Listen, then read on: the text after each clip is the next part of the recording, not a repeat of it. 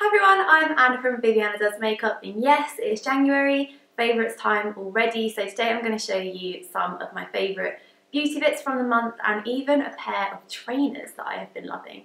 But I'm going to kick things off with a few skincare bits that have kind of come to the forefront of my stash this month, and the first thing I showed you in my rather large beauty haul video, and there's a few bits actually that have kind of made it into this video from that spree because they're really good purchases. And the first thing is this, and it's from Aesop, and it's their Chamomile Concentrate Anti-Blemish Mask.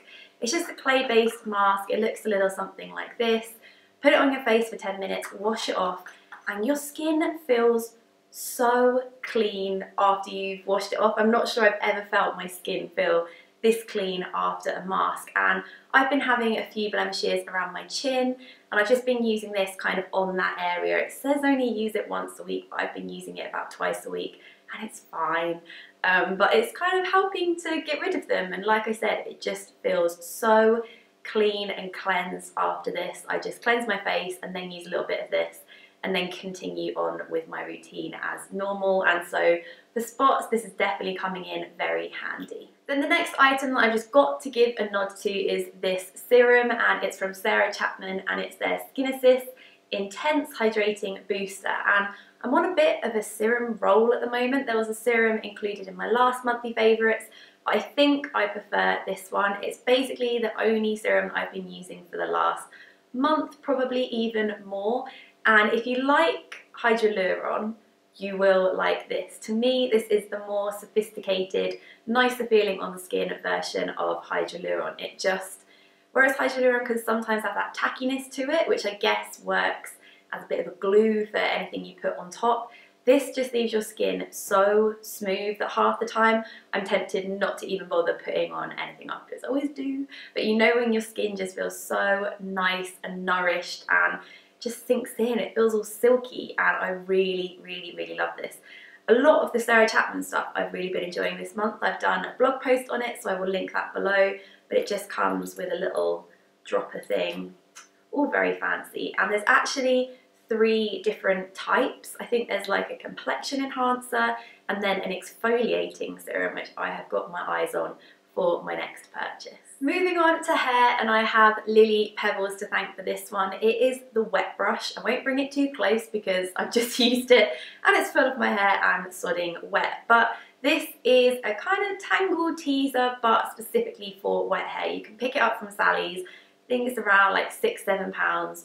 Oh my word. Lily told me this was better than the Tangle Teaser, and I was like, yeah, whatever. I've been loving the Tangle Teaser for about 2 years now. Didn't really want to hear it, but I'm telling you, that girl has unruly hair. And so I was like, if Lily likes this, I've got to give it a go, and she was right. It is absolutely awesome. I can't work out what exactly makes it better than the Tangle Teaser, but there's just something about it that just glides through my hair. It is quicker, it's just faster than Tangle Teaser, and it's like a standard hairbrush, so you don't feel like you're a dog grooming your own hair. It's just nice to kind of have that handle, and it just works really well. So if you haven't really got on with the Tangle Teaser, or you're looking for a brush to go through wet hair with, this is a really good pick. Let's move on to the good stuff, makeup, and the first thing, it's like a little combination that I've been enjoying, and it's the Chanel Vitalumiere Aqua Foundation and then the Louise Young, I think it's called their Super Foundation Brush. I can't remember the number of it, LY34. These two together make a beautiful combination for a really sheer coverage, natural looking base that's really quick to put on. This is what I've been going for if I'm just kind of like not really too bothered what my base looks like, or at the weekend when I don't want anything with too much coverage. I just put a dollop on the top of this brush, blend it all over my face in a matter of seconds, and it's done. It's really nice if you don't want to use your fingers. Sometimes I can't be really asked to get them all dirty and whatever. You can just use this brush. It is really good. I think this is an amazing brush for sheerer coverage days, perhaps not one for building up like a full kind of full-on base. But if you just want something quite sheer and natural looking, this is great. I've been using it for concealer as well. I've been using it for contour. It's been coming in really handy. Now prepare to swoon, because I know there has been a whole bevy of neutral coloured eyeshadow palettes coming out recently, but the one I have actually ended up reaching for most this month comes from Smashbox, and it's their full exposure palette.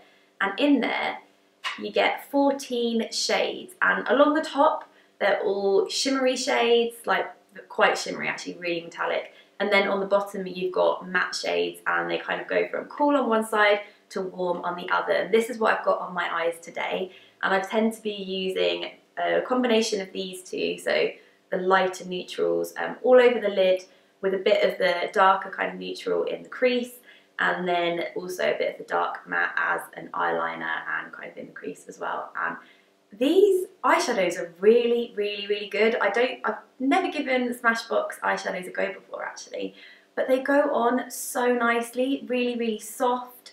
They blend really well, really high pigmentation.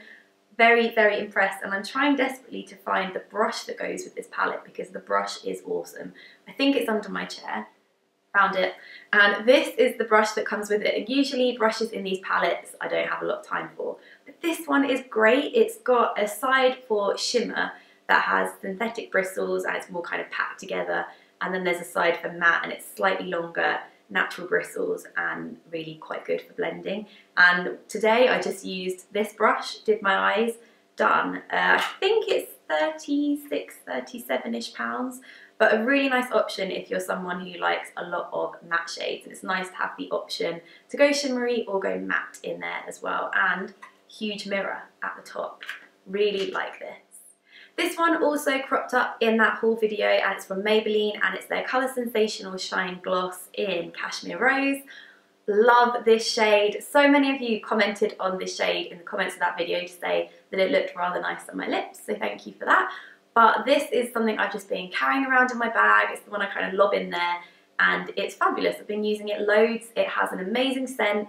If you're not really a lip gloss girl, which I'm not particularly a lip gloss girl because you find them quite gloopy, this is one for you. It is so kind of sheer on the lips, but it has a touch of colour to it. Not gloopy at all, not sticky, actually feels quite nourishing on the lips. So definitely want to pick up some more of this range because I've been very impressed. January was the first month where I discovered the Deborah Lippmann nail polish range, which has now been rolled out across the UK. Not the cheapest of nail polishes, but boy are they beautiful. I first started off with Modern Love, which is a really nice mauvey neutral shade. Super impressed with the formula, really impressed with the colour, and I have a post on all of that jazz, so I will link that below as well. And then I discovered this stunner, which is Cleopatra in New York.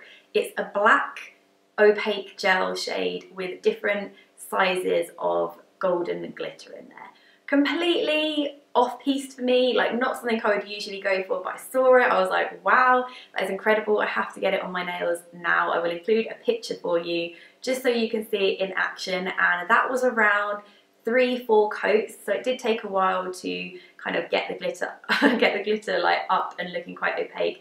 It also took a while to get it off, but I'd rather forget that episode. Really, really nice. If you're looking for something new in your nail stash, these are great. Then a few miscellaneous things that I've also been loving. I have been obsessed with this new website called Shopanomi, which is created by Chelsea Wears here on YouTube. It's a jewellery website, and I'm not usually a jewellery girl. I'm not like massively into it. You probably know I don't really wear that much these days, the odd ring, the odd necklace, but it is gorgeous. It's like the non-jewellery lovers jewellery website. There's kind of everything up there. It's so modern, so simple, everything is so chic. I basically want it all, and I have this necklace that she gave me, and it is stunning. I really, really like it. It's just very dainty, and I have been getting a load of wear out of this since I got it.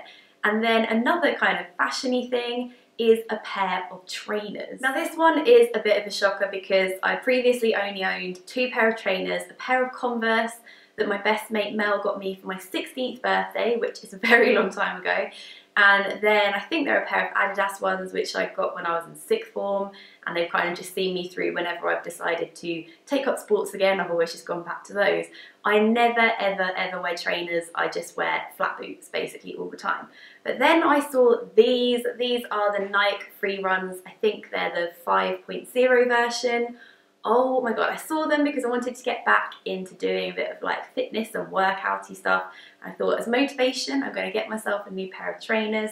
Crazy girly maths, I know, but I've been wearing these not just for like working out anymore. I wore these this morning to the supermarket. I was like, I don't care, they are comfortable, and with a pair of skinny jeans I think they look quite like chic, really. They're so comfortable, and honestly I've never walked to the station quicker than when I was wearing these. So these are really, really nice if you're kind of into something you can wear for like your fitness and workouts, but also kind of get them in your everyday life as well. I would highly recommend these. And then my final favourite of the month has been posting more about food. I will link up the food posts that I've done on ViviannaDoesMakeup if you haven't seen them already, but I posted about some dip recipes that I love doing and some breakfast ideas that I whip up in the morning, and there's plenty more to come because you guys really like them and I really like cooking food. In fact, my most kind of extravagant trial yet, tonight I'm going to try and cook a beef Wellington and a chocolate fondant. We'll see how this one goes, but I'm kind of enjoying like mixing up a bit more. There's now a bit more style. There'll be the odd fitness post and the odd food post kind of mixed in with the beauty, because just to like freshen it up a bit. So I hope you've been enjoying that, and I'm really looking forward to my next video. I think you guys are going to like it. It's another get ready with me video, and also me and Lily are filming another beauty chat video soon, and we're going to theme it this time with the theme drugstore. So if you guys have any drugstore related makeup queries, then pop them in the comments below and we will try our best to answer them in that video. But I hope you guys all had an amazing January, and thank you so much for watching, and I'll see you soon. Bye.